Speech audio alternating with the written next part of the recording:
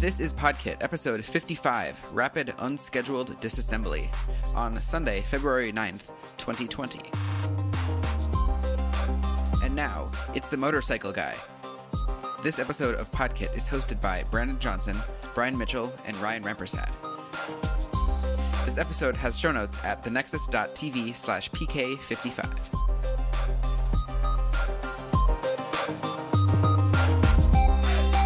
Hello, welcome to 2020. Oh man, hindsight's 2020. Sure is. 2020 is hindsight.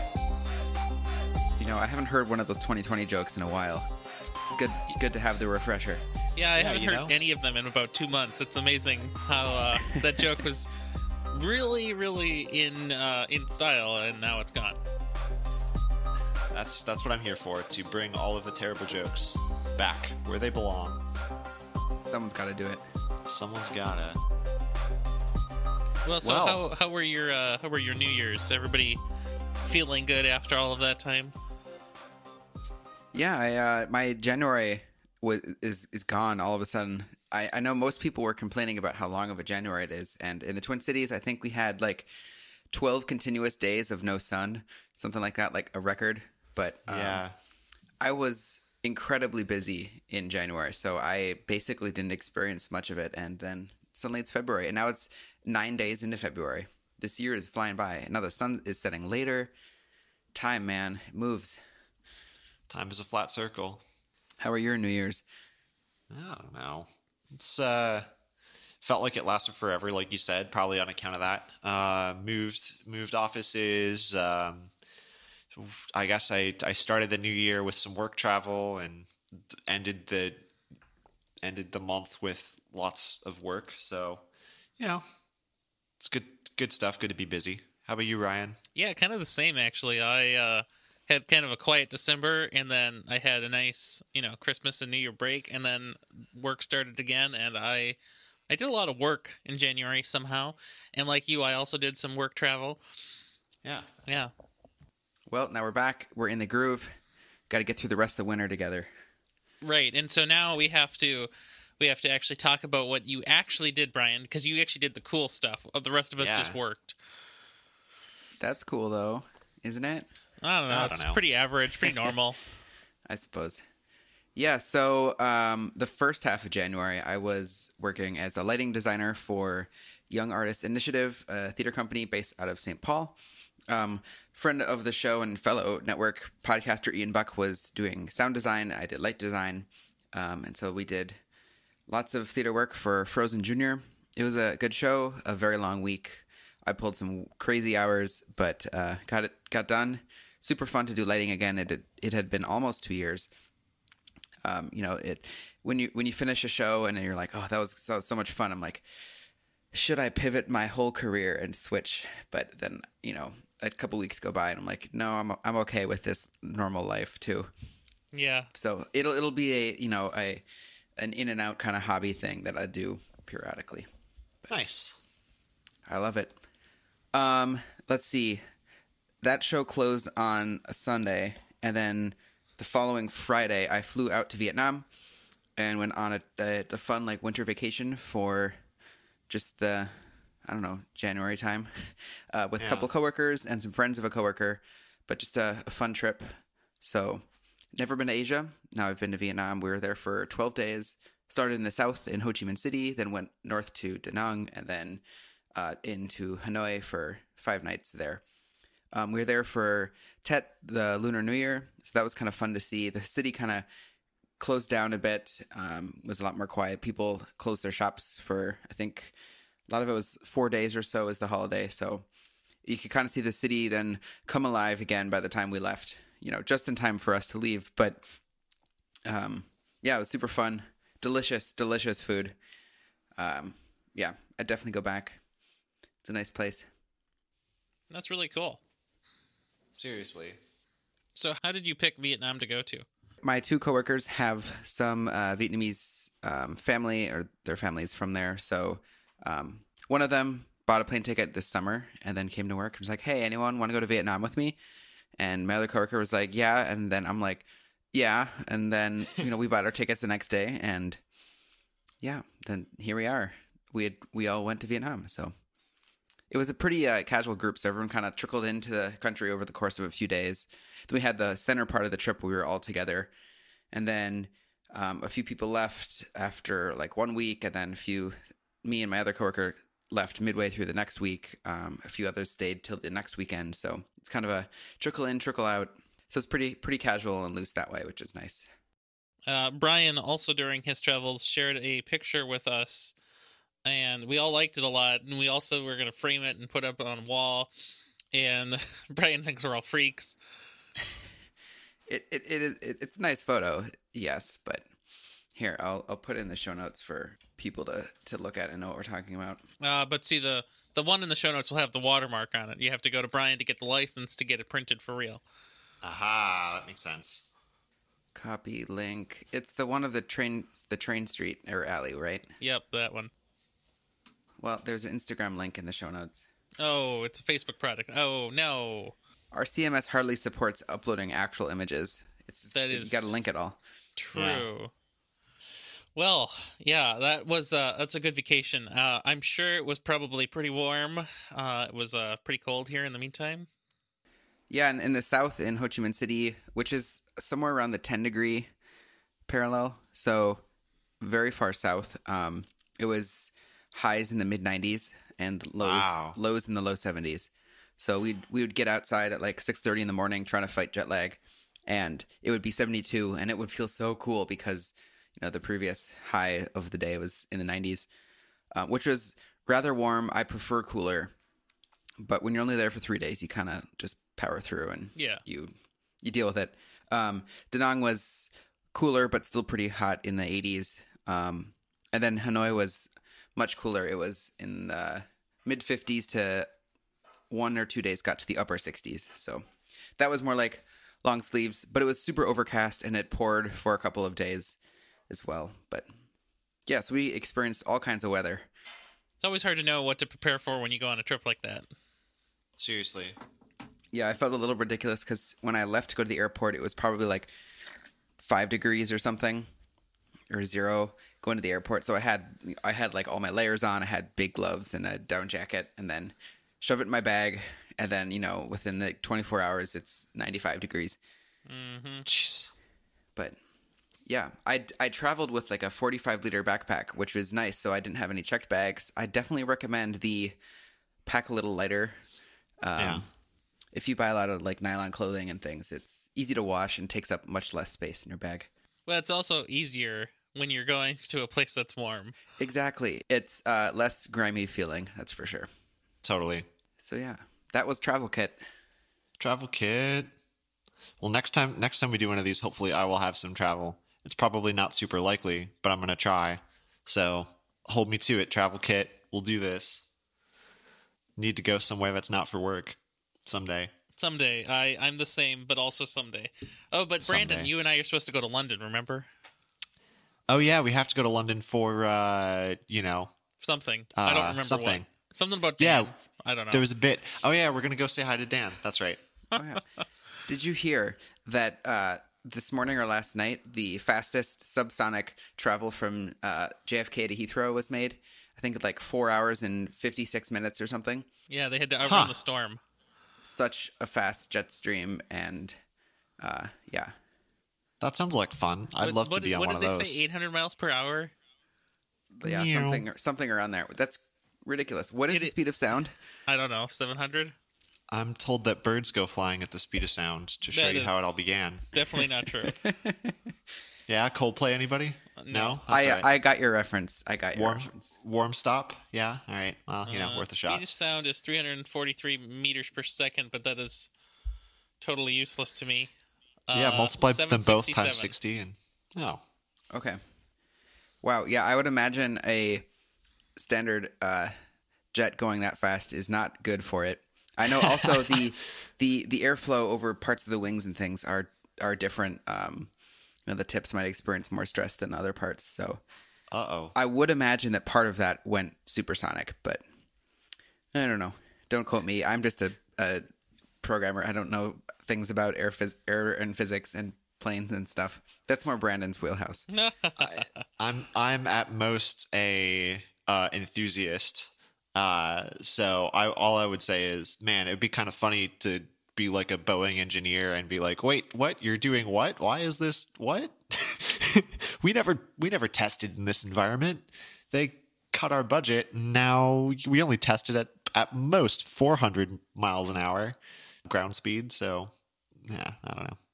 I just know whenever I fly, you always ask about which plane I'm in. And so now I start trying to remember to tweet which plane I'm in when I talk about flying.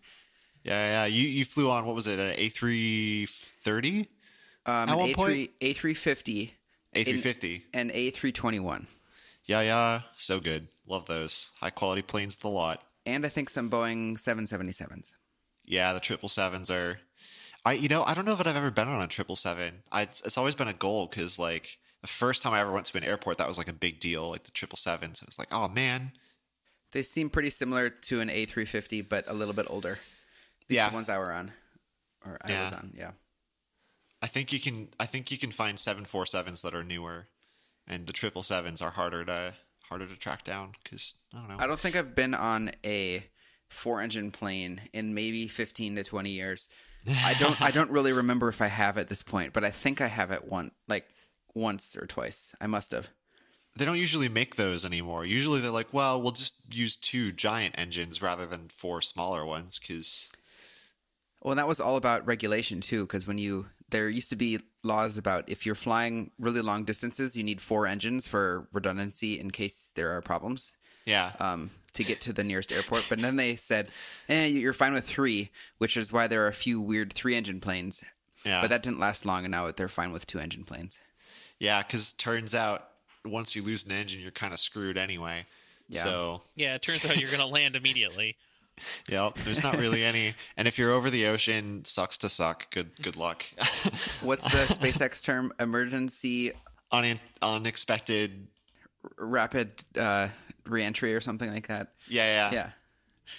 Oh, there's some term that that's what they said when the center core of the Falcon Heavy hit the ocean at 300 miles an hour, right? Something like that. Yeah, they had a funny term for it for sure. It's called rapid unscheduled disassembly. Yes. Same. Me IRL. My coffee just experienced rapid unscheduled disassembly this morning before we started recording. Ooh. It was a bummer. But fortunately, nothing else did. Only my ego. Dignity? My dignity. That's the phrase. My dignity also. Good to hear nothing broke. Yeah, at first I was like, is there anything electrical near this? And surprisingly, given the amount of electrical things in this office, no computers were harmed. So there you go. That's neat. Amazing. I would normally say tune into the Fringe to listen to more about that, but for some reason we strategically recorded nothing about this incident. Yeah, somehow. I guess you just wanted to hear about it now. Well, yeah. That's what happens when you give. There's like a graph among of like how much coffee I consume, and at what point I just start throwing things with no like. What happened? I threw a pen that I was writing, and I wasn't trying. I just tried to write with it, and it just flew across the room. And the same thing happened with my coffee a few minutes ago. Oh well. There you go. That's the incident report right there. Rapid unscheduled disassembly of some really good cold brew. Bummer. Well, speaking of rapid unscheduled things, let's talk about Yarn 2. Ryan, you want to take the wheel? That was a good segue. That was very good. Let's do that. So before we talk about Yarn 2, who knew that Yarn 2 was even being worked on? Does anybody even remember that? Not at all. Not no, the slightest. I almost haven't used Yarn, just a little bit. So I'm really outside of that whole community. Yeah, it's really weird because the development team posted their release blog post, and they made it seem like everybody knew this thing was really going on. So all of this started coming around about 2 weeks ago, late January, and it kind of Yarn 2 is supposed to be this next generation version of Yarn, supposed to fix a bunch of stuff.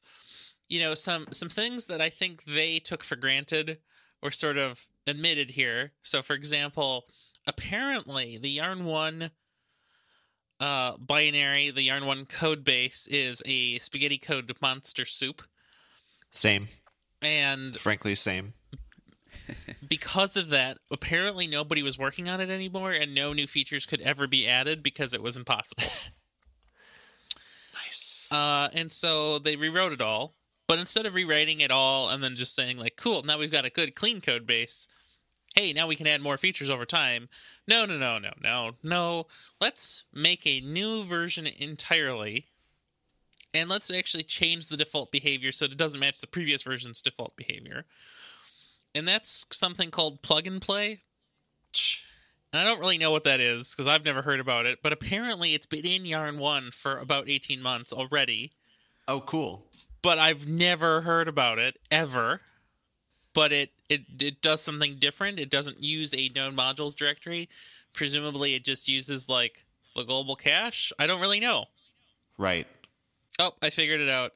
Yarn plug and play, also abbreviated PNP, is where instead of generating a node modules directory and leaving the resolution of modules to node, we now generate a single .pnp.js file, and Yarn will tell us where to find our modules, speeding up the process.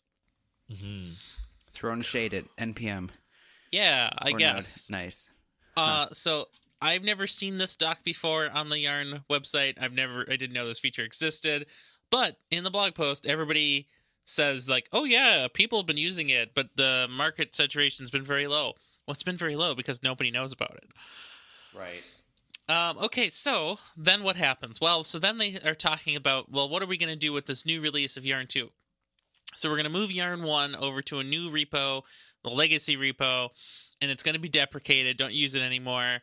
And then the old website's going to go away to legacy.yarnpkg.com, and the new website's going to take over the main place. All the node Docker images are going to get rewritten in Node 14, so mid-2020. And those will use Yarn 2 and a bunch of stuff, and all of it's super cool. Like, there's a new Yarn DLX command. It's like NPX, but Yarn flavored. Ooh, nice. There's a new patch method, and so basically with the patch, you can say, hey, cool, if you want to monkey patch a particular package in your tree, just put your alias name here, put your patch file and directory here, and it will just clobber the old one for you. It's perfect. A lot of cool stuff. A lot of cool stuff that you can do if you need to do it. But it doesn't have default working functionality with existing code in all cases. Plug and play makes assumptions that will break other code. If you use Webpack and you use something like the resolver or alias functionality, you can basically make aliases. So you might do like @libs/ whatever, and libs might be in some random folder, but with the alias you can just type out @libs blah blah blah blah blah, and it'll import it like it should. Well, apparently that'll break with plug and play. So then everybody started freaking out, and effectively this is a Angular 1 and Angular 2 situation where the whole thing is completely shattered and fragmented. Right. And somebody pitched, hey, what if we just change the name of Yarn 2 to something else, and then we can just use both or one or the other? And that sounded like a good idea, but then the original development team said, no, not so much about that. Yeah, this has just been a weird thing. So effectively, Yarn 1 is going to stay around. It's going to be the entry point for Yarn 2. Yarn 2 will be opt-in only.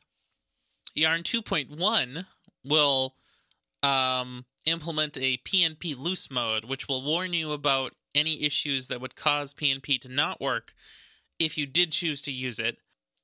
And I don't know, the whole thing is a disaster. Interesting. And I remember seeing something that Facebook uses Yarn a bunch because they were one of the, I think they originally created Yarn, but I don't think they're really doing much for it anymore. Like, the main developer has left Facebook and is, working on their own. but they're like, yeah, we don't need to use Yarn 2. It works fine for us now. So there's like a fragmentation of who wants to use it, who doesn't. And it definitely seems, like an Angular JS, Angular 2 situation where if they're using the same namespace, it's going to get really difficult to find any help or anything, really. Yep. Like the beauty of Yarn at the time was that NPM was really, really, really bad. Still is pretty bad. But if we're going to shatter the parity, the external consumer parity between the two, NPM and Yarn, then whatever we go to must be really, really good. So I've never used Plug and Play because prior to all of this happening, I never heard about it.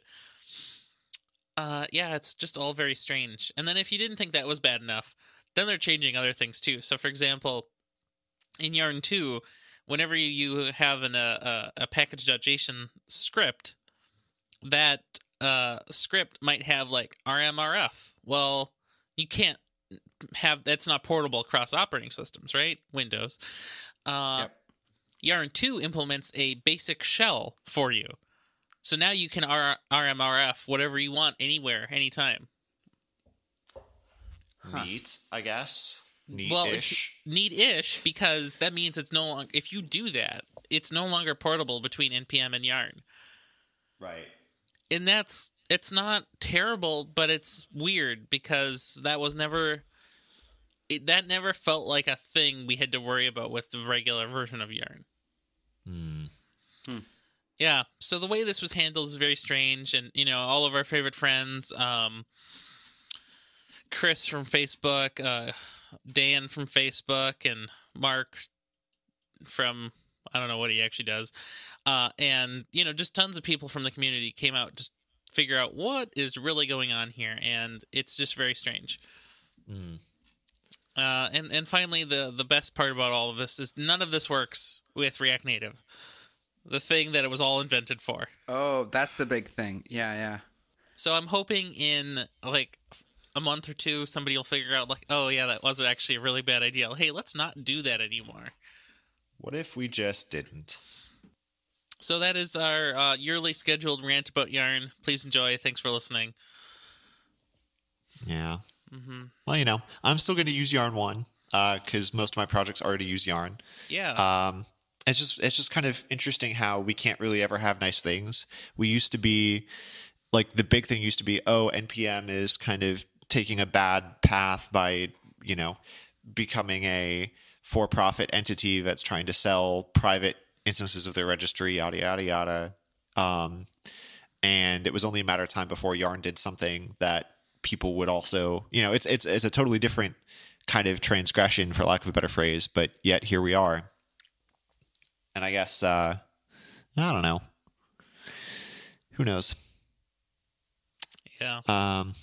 Yeah. We'll see what NPM 7 and 8 bring. I know they have some roadmaps there. Like, I think pure dependencies are going to be installed again by default. Oh, what a disaster zone. NPM 1 or 2 did that, and then 3 removed it, or something like that. I don't know. It's been a long time. Yeah. Not that I could ever use pure dependencies with any consistency or to any effective use in the first place, but whatever. It's good to know that now I can rely on it even less. Yeah. Well, In other news, you have some updates, Brandon. Yeah, so longtime listeners of PodKit might recall that I have a Linux laptop that I got a long time ago, about 3 years ago, and dual booted Windows and Linux on it. It's all well and good, but it's looking like I'm going to be doing some more stuff that I can't do on a Mac, which is kind of a bummer. So, for example, a lot of packaging of Windows executables and stuff like that. And this little buddy is getting a little long in the tooth. So what I ended up doing was putting that one up for sale and picking up a XPS 13 from the Dell outlet, a refurb last year's edition of the XPS 13. Fancy. Yeah, which should be pretty neat given that, they just released a new one. So this one isn't really all that old. But it's going to be kind of nice because it comes with a Windows license, which my last one didn't. And I got kind of a steal of a deal on it. and accidentally got a touchscreen version, which is new and novel. I haven't had a touchscreen computer ever before, other than perhaps an iPad, but an iPad's a little different. Do they even make ones without a touchscreen? They do, and I was hoping for one of those, frankly, because I don't want a touchscreen, because a touchscreen's kind of a gimmick in my mind. But nonetheless, here I am, and it's actually quite nice. So I'm installing Red Hat Enterprise Linux on it, and the reason for that is because I kind of wanted to see what it would be like to use a real supported Linux operating system, as opposed to trying to cobble together stuff from Fedora or Ubuntu in order to make it work. Because Red Hat does some really good and interesting work, and I always thought it would be kind of interesting to see what it'd be like to use straight up Red Hat. And that's actually been kind of a terrible time. I can't seem to register for a free license to save my life. I have a support ticket in about figuring it out, but given that I'm not paying them, I have to imagine I'm not a terribly high priority. And this morning, before we started recording PodKit, hi, that's the name of the show. Meow. I tried reinstalling it to see if unregistering the thing and re-registering it would do anything. And in the process, I managed to totally break my Windows install. So that's probably what this afternoon's going to be for my part. But I have to say the build quality on this thing is pretty absurd. And, I can already tell a pretty significant difference using Red Hat versus using an open source Linux distro on the quality of this. Like the very first thing that I did when I had Red Hat installed the first time was I was able to get it to it actually installed a device-specific firmware bundle that Red Hat was like, oh, you have an XPS 137390? Here you go. Here's your firmware package. Go ahead and install this, and you're good to go, which is like, man, that's super neat. Like it didn't have to do any, it wasn't even like an automatic like, you need these Intel Wi-Fi drivers, this upgraded non-free. It was like, nope, here's a package that will ensure that you're getting, Red Hat certified support for this machine. And it's like, dang, that's nice. Pretty neat. So with any luck, that'll be really great once I figure it out. But I have to find out how to get my Windows install back up and running. I need to wait for Red Hat support to get back to me in terms of what the heck I'm doing wrong. But once that's good, it should be good to go. It's really nice to take this thing. I'm pretty excited to take this thing, and I have a Flutter and React Native environment set up on the Windows side. I just about had it set up on the Red Hat side before I went and destroyed all of my work. But it should be good stuff. I'm pretty happy with it. And I'm kind of on a 3-year cycle with computers. So my MacBook's about 2 years old now. My Linux laptop was about 3. So who knows what MacBooks will look like in another year and a half when I look at upgrading a MacBook. But it's kind of good to every once in a while to use a Linux computer that like actually feels super snappy, because I'm used to using only extremely low or underpowered or perhaps worse than underpowered, just kind of intentionally limited Linux machines. And this is like the first Linux laptop in quite some time that hasn't felt intentionally limited. It's got 6 cores, nice big battery, 4K display, all that good stuff. So should be pretty neat, coming to a meetup and or festival near you. Very nice. There we go. So is the 13 actually 13 inches, or is it like pretend 13? That's a good question. My iPad's display is actually slightly larger, so it has to be fake 13. It's probably like, I don't know. Maybe I should find a tape measure and measure it, but it's around 13. It looks a little bit like you took a Kindle and flipped it on its side, right? The display looks very Kindle-like for some reason. I don't know if that's helpful. It's probably not. Like a matte display? No, it is glossy. I mean like a Kindle HD. Actually, you know what? I have a tape measure right here. I'll take 2 seconds and grab a tape measure. See what it looks like. This is real podcasting when tape measures are involved. Well, I mean, that one time our good friend Marco took some calipers to a MacBook Pro or something. So, I mean, what's the difference? That's true. Yeah, that is even more next level. You know what? I do not have a tape measure. So We'll just say, let's see how many iPhones it is. All right, so it's 1, 2.5. So it's 2.5 iPhones across. Doesn't the iPhone have a built-in tape measure? Oh, Well, yeah, yeah, but the AR it'd kit be- stuff. It'd be AR though, and it would quite work. I don't know. Let's try it. Tape. I think it's Measure. measure. There you go. We got it. Okay. So let's scan my environment. Okay, we got it. Move iPhone left to right. Okay, so we got one. Yeah, look at that. It's 11 and a half. Ooh. That seems fair. I'm gonna grab a screenshot of this because that's pretty funny looking. That'll be good to go in the whatchamacallit. Show notes. That's what the kids call it. Show notes. 11 and a half inches across, which means it's got to be 13 inches diagonal. Which, hey, maybe I can do that. I think you can. I don't know. It's just point to point, right? Which one of us is an AR developer? Not I. Up. Yeah, so there you go. It looks like it's 14 inches across, but only 11 and a half inches in length. So I don't know what that means. I guess if you average those, it's like 12 point something or other. So Yeah. Call it a 13.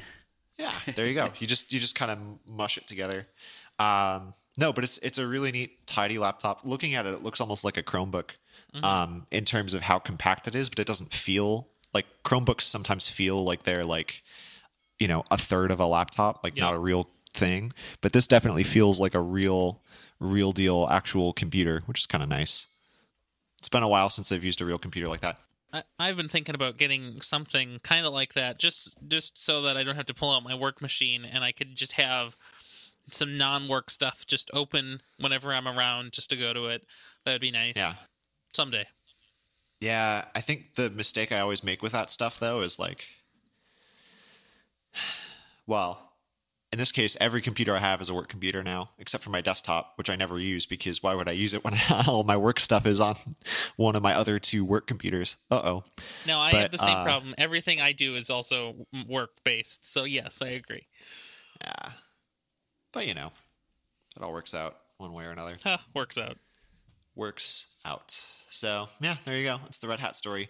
Feel free to, you'll see lots of more Red Hat tweets, I'm sure, on the Twitters as I try to figure out what the heck's going on with this. So, yep. Nice. Well, I think it's time for the next favorite segment, new Twitter followees. Woohoo! Brandon, your name is first on our list. Do you want to start it off? All right. Oh man, this should be fun. So my first Twitter followee is a infosec consulting firm called Bishop Fox, which has been in the news for some reason. I don't really know what. But the reason why I wanted to shout them out as a new Twitter followee is because they have a really cool cybersecurity dictionary, which when you hear it that way, it sounds kind of fake, but it's actually really quite nice. And I used this when I worked in PR because it turns out a lot of people don't really know what the correct usage of a lot of these words are, because turns out a lot of them are kind of like neologisms or whatever you want to call it. So they're kind of coinages or things that have come out of either the corporate world or, who knows, who cares, right? It's words that people don't really know the usage of because there isn't a common usage in the same way that like a lot of these things aren't listed in the AP style book, for example. And it's really nice to be able to have something that's just like, no, this is how you're not going to look like a dummy if you want to use, for example, the phrase Wi-Fi or phishing or hacking or something, stuff like that, or Kubernetes, right? Like all of those cybersecurity terms are listed on their thing, and it's kind of cool that they have a lot of resources like that. So there you go, good stuff. Love a good Bishop Fox. And then the rest of these have nothing to do with tech, but they are people I followed. So the first one is the comedian and actress Kristen Bell, who's known for being on The Good Place, which is a really good show that you should check out because it's really funny and just finished. So, Yeah, I finished it last week. Very, very good show. Highly recommend. Yeah. And my last new Twitter follower is a food writer by the name of Allison Roman, twitter.com/Allison E. Roman. She does a lot of cool recipes and is kind of the most public lead of the New York Times cooking section. And folks who have been longtime listeners of PodKit and know me from the internet might know that I like to cook a lot. So there you go. Not a lot of tech this time, but that's kind of how I like it. So there you go. Nice. How about you, Brian? delicious. Yeah. I followed a few people. First is Isa Silveri. Silvera. Yeah. I am struggling. Let's just say Isa. She's a Mozilla tech speaker. I saw some tweets of interviewing at a conference. I think her and another guy interviewed some people. So I'm like, cool. Follow. I want to see cool people. So Yeah. looks like based out of Sweden. Yeah, I think it was Nordic.js. I think it was around that time. Oh yeah. Let's see. Next is Natalie Marlini, an application engineer at the Lego group. So I don't know. I saw Lego and I'm like, ooh, tech That's and Lego cool. together. I want to follow. Yeah, I saw a couple tweets of hers shared around. Presumably recently. that's like real Legos, right? Yeah. Like, yes. Okay. It's not like an agency called Lego. It is No. literally the company that makes Legos. Okay. Lego's official company name is Lego Group. It's really interesting. Like, what is Lego doing with serverless deployments? That's. I mean, they very have a interesting. website. They have shopping. Shop online. They have some games. I don't know. Clearly, I have never looked. All the Mindstorms have to talk to something. I know. I just bought last week the Lego ISS, a brand new Lego kit, and it should. I think FedEx tried to deliver it to my work yesterday, and they couldn't because it's a business. So I will likely be building that this week. The Lego ISS, very, very, very cool kit. I'll try to find it in the internets and link it in the show notes. Cool. Nice. Because I know all of you want Lego ISS. All sorts of there are all sorts of good Lego kits that seem to be targeted at like adults basically, right? And it's always really interesting how it works because we all have that. I think that's one of the core things that Lego gets right as a company is it's like, man, Yeah. people of all ages want to feel that excitement of building a thing, and when it can be something iconic like this, like the space station or a Ferrari or something like that, like people really get into that, and it's cool. They're kind of like I don't know, they're like Nintendo is kind of like that too, and I would say even like companies like IKEA kind of have that same sort of mentality. It's kind of nice and kind of refreshing. Yeah, because it's you have fun and you get this attachment when you build something, and then it's a great piece to just have around your home. I have acquired many Lego sets in the last year and a quarter or so. Yeah. So yeah, I have many at work, and I am running out of space. Okay, finally, I followed Pablo Rochat, who seems to be a kind of how did I describe it to Ryan in the Fringe? Like a guerrilla graphic designer around emoji, pop culture, comedy. Brandon seemed to know who they were from Instagram and the ad space, but I found them on Twitter, and it's very good. You should check it out. Some very amusing short videos and things like AirPod stickers to leave on the ground, and people think they find AirPods, but they're just a sticker. Yeah. Or morphing emojis to do different emotions and things like that. Or ironic uses of MacBook Pro power bricks. Yes. Lots of marshmallows and cookies and pizzas being cooked. Yeah. So as Brian mentioned, I know of this person because they're pretty popular among ad agency types. So it's kind of interesting. There are a couple ways that you can get really. Oh man, it's that guy. It's the motorcycle dude. I know, right? My window. It's only open an inch, and you can hear everything. Yeah, I getcha. There's no way to win. Kind of like me and my coil wine. Everywhere I go, there's coil wine. But Pablo is kind of a big player among ad agency types because it's interesting just kind of the amount of fame he's been able to generate with mostly like with 4 or 5 bits, right?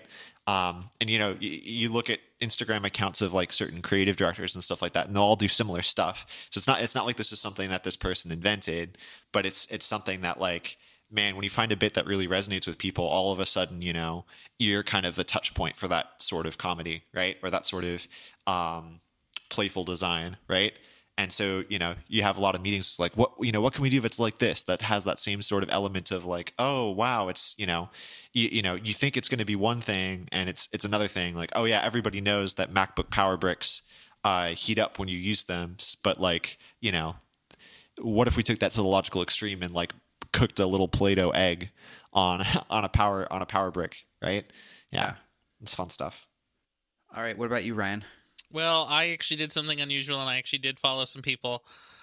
Oh, man, that's weird. So first we have here James Stainer, maybe? Stanier? Yeah.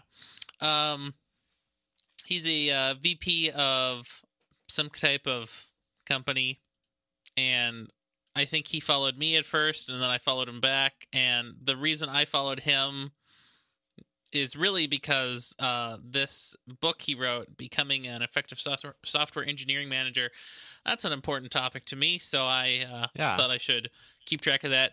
The book's release is sort of weird. It's coming from the Pragmatic Programmer people, or at least their publishing group, but the way the book is being released is it's being released chapter by chapter while it's in development to the kind of like in group. Like, I think if you just buy like the ebook version, you'll get chapters by chapters, and then eventually when it's actually done, you can buy the physical version. I'm not super unbusy right now, so I have not read the beta ebook, but maybe one day. Yeah. Let's see who's next. So Lucas Eder is a person who is in the Java space, and I have done some Java work lately. And specifically, he is the writer, maintainer, and really cool promoter of Juke, which is a alternative to Spring Data and other ORMs. So this lets you write type-safe, object-oriented SQL. And it will basically do reflection on your database and get you all of the types, column names, and all the things. Pretty cool. And then finally, I have here Mark Heckler, I think. And he is a person from Spring. And I like Spring, so that's why I followed him. Nice. Good stuff. It's awesome that you have followees. That's cool. Yeah, and it's different followees. Like, I followed all the JavaScript people. Now it's time for some Java people. Yeah. It's, it's the same language, so it makes sense. Yeah, I mean, they're related, like car and carpet. Exactly. Yeah. Well, so what are you guys doing for the next little while? I believe our next scheduled episode is about a month from now. So what are you doing for the next month? I'm getting back in the swing of things at work. I'll be working on some table work again. So, React and tables and things. Something, maybe Microsoft Office UI, Fabric, React framework, maybe React Table version 7 too. I don't really know yet.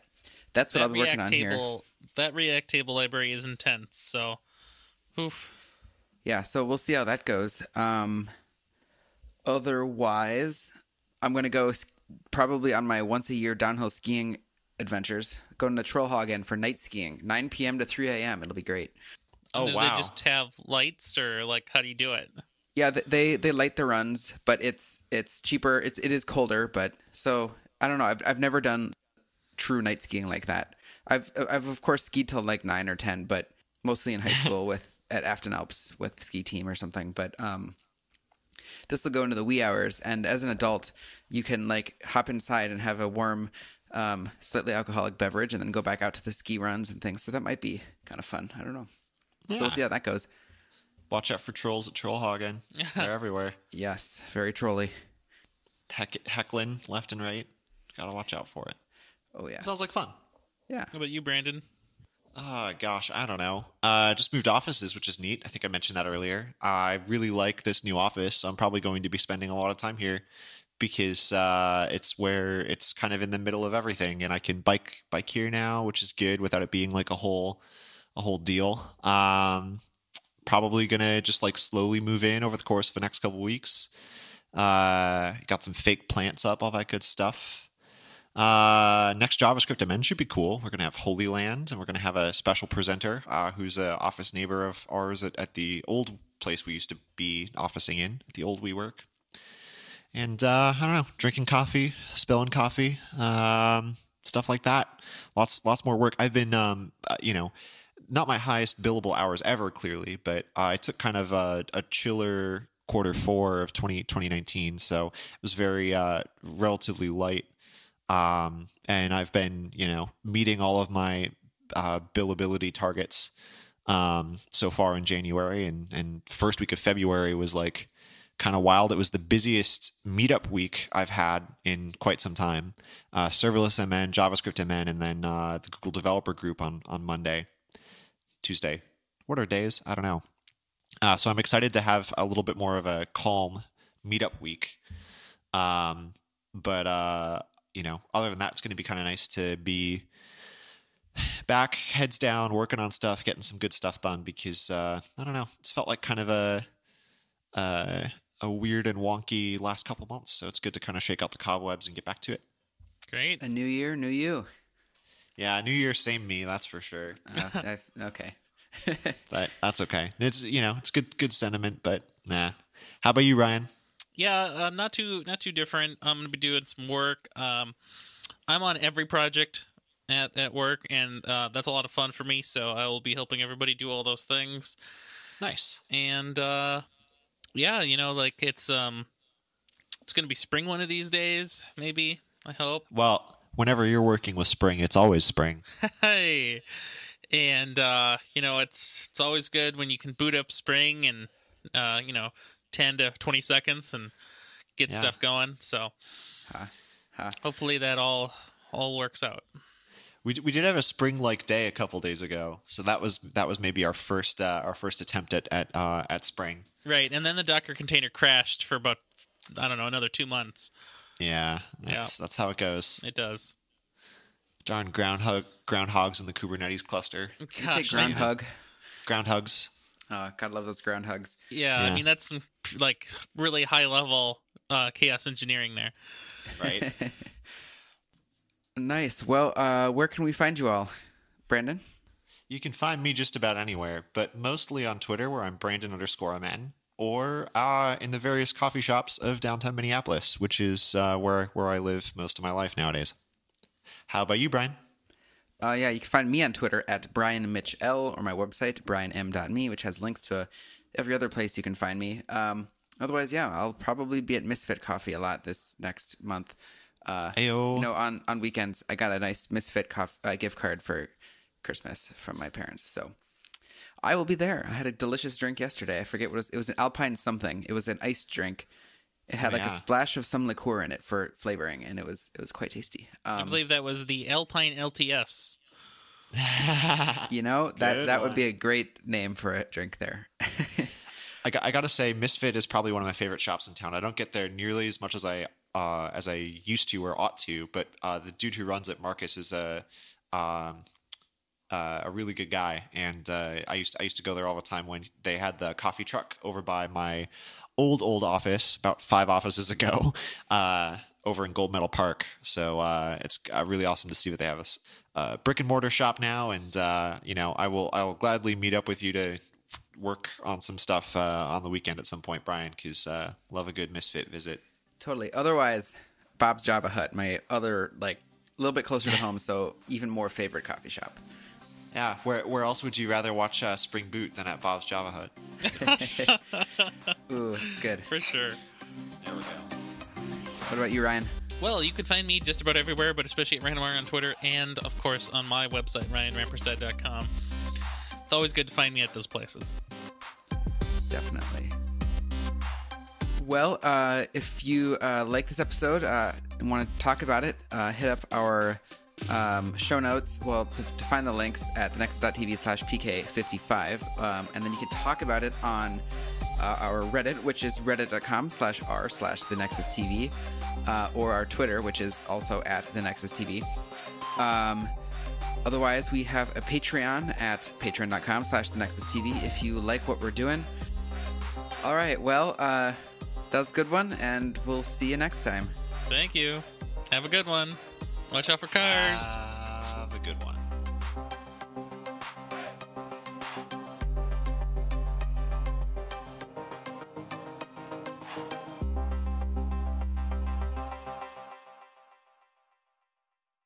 The Nexus The Nexus TV. podcasts from the Technological Convergence.